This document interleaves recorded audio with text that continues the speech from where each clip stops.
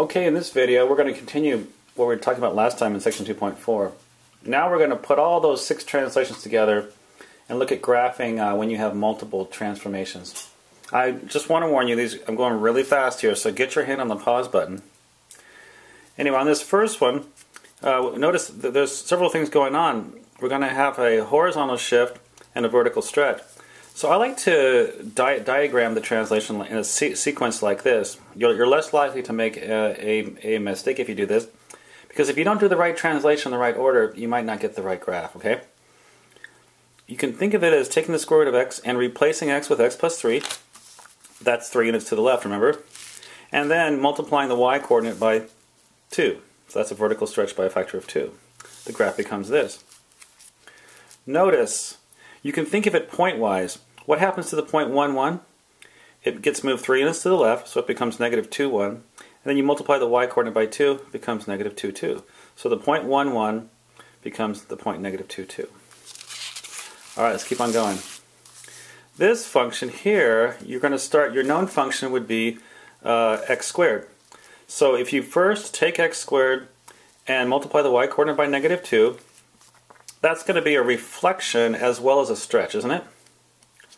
And the next thing you're going to do is you're going to add 3 to the y coordinate. So if you do that transformation, you get this. Now, what we're going to look at in section 2.5, the vertex is the point of interest, really. Well, what happens to the vertex under this transformation? When you multiply the y coordinate by negative 2, it stays 0. But then when you add 3 to it, it becomes the point 0, 3. Okay, let's keep on going. Let's do one more, then I'll give you something to practice. Again, I encourage you to think of it like this.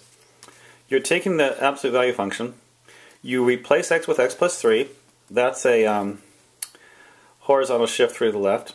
Then you multiply the y coordinate by negative 1, that's a reflection across the x-axis. And last thing you do is subtract 1, that moves the graph down 1. So the graph looks like this. Again, think about what happens to 0, 0. When you move it 3 to the left, it becomes negative 3, 0. When you reflect across the x-axis, it stays there, but when you move it down 1, it becomes the point negative 3, negative 1. Sketch the graph of these, and also why don't you see if you can draw a sequence of transformations.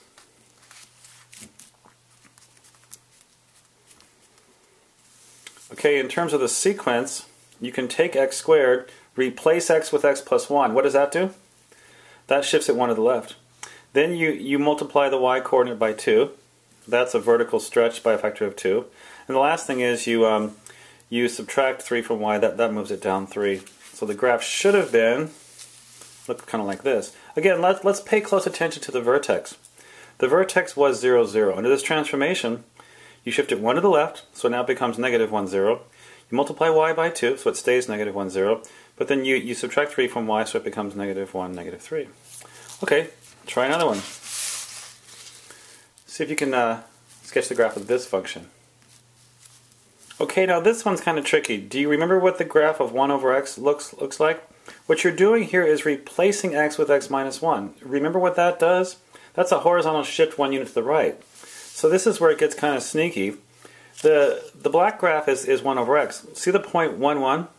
When you shift it 1 to the right, it becomes 2, 1. 2, 1. And this point, negative 1, negative 1 becomes 0, negative 1. So the whole graph gets shifted 1 unit to the right. That's the red graph. Now, what also gets shifted 1 unit to the right is the vertical asymptote. There was a vertical asymptote at 0. When you shift everything to the right, the vertical asymptote becomes x equal 1 now. Interesting, huh? Alright, try this one. This one isn't too hard. Okay, in terms of a sequence of transformations, all you're doing is reflecting the graph across the y-axis, right? So if you start with the absolute value function, and when you reflect the absolute value function across the y-axis, it stays the same. And it turns out that shouldn't be too surprising, because isn't the absolute value of x already symmetric with respect to the y-axis? So when you take a graph that's symmetric with respect to the y-axis, and you reflect it across the y-axis, you get the same graph back. And we have a name for that. That's called an even function. A good example of an even function would be f of x equals x squared. If you reflect it across the y-axis, you get the same graph back. It's even. Another interesting function is called an odd function. An odd function is one that's symmetric with respect to the origin. Now, what does this say about an odd function? If it's symmetric with respect to the origin, if you reflect it across the y-axis, you get exactly the same graph as if you reflected it across the x-axis. So if you reflect across the y-axis, you get a graph kind of like that. If you reflect across the x-axis, you get the same graph. See? That's all it's saying. But it does provide an algebraic way to determine if a function is even, odd, or neither. Teachers love to ask these kinds of questions. The way you determine if a function is symmetric with respect to the y-axis or origin is if you plug in negative x for x and compute the formula. If you get the same thing you started with, then it's even. If you get negative 1 times what you started with, it's odd. And if you don't, then it's neither. So you take the function, you replace x with negative x, you get this. On the bottom you just get x squared, but the top is negative x. And this happens to be negative 1 times f of x, so this is an odd function. Teachers love to ask you these kinds of questions where they don't give you a function, they give you a graph instead. So well, why don't you try these two? I'll go over in just a second. See if you can work these two on your own. Here's the graph of f of x. See if you can hit the pause button and graph 2f of x minus 1 on the same axis, and also negative f of x plus 1.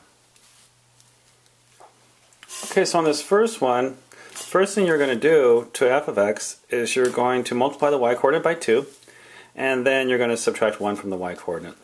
So if you look at the black graph is f of x. So let's just follow a couple points, shall we?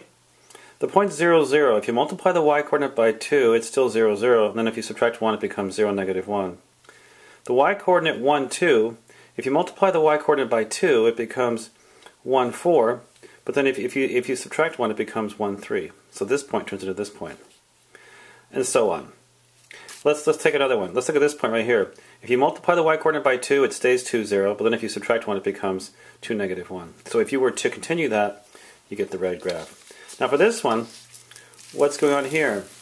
Well, here you're going to take f of x, you're going to replace x with x plus 1. That's a horizontal shift 1 to the left.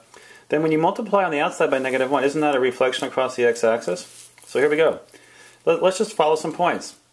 The point 0, 0, you're going to move this 1 to the left, and then when you multiply it by negative 1, it stays negative 1, 0. This point right here, 1, 2, you're going to move it 1 to the left, but when you multiply it, when you reflect it across the x-axis, now it becomes 0, negative 2. This point, 2, 0, when you move it 1 to the left, it becomes over here, but when you reflect across the x-axis, it stays there. And this one right here, let's see, when you move it 1 to the left, you get 2, negative 2, but when you reflect across the x-axis, it becomes 2, positive 2. And the last one, when you move it 1 to the left, it goes over here, and when you reflect across the x-axis, it stays the same. So this is how you do it. All right, well, why don't you try some of these guys? We've got another round here, and we'll go over this in just a minute. See if you can use this graph right here to sketch the graph of these three functions. You may have to hit the pause button now.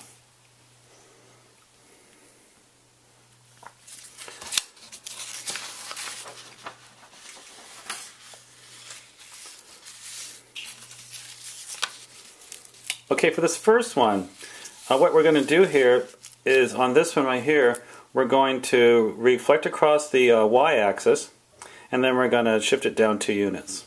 So the graph should look like this. On the second one, you're going to remember this is the horizontal. This is actually going to stretch it by a factor of 2. You're multiplying all the x-coordinates by 2, so the graph should have looked like this. And for the last one, this is the hard one. F of x equals f of 1 minus x. You first have to look at it like this. Instead of looking at it as f of 1 minus x, rewrite it like this. Then you're taking the function, you're replacing x with x plus 1. That's going to be a shift of 1 to the left. Then you replace x with negative x, you see?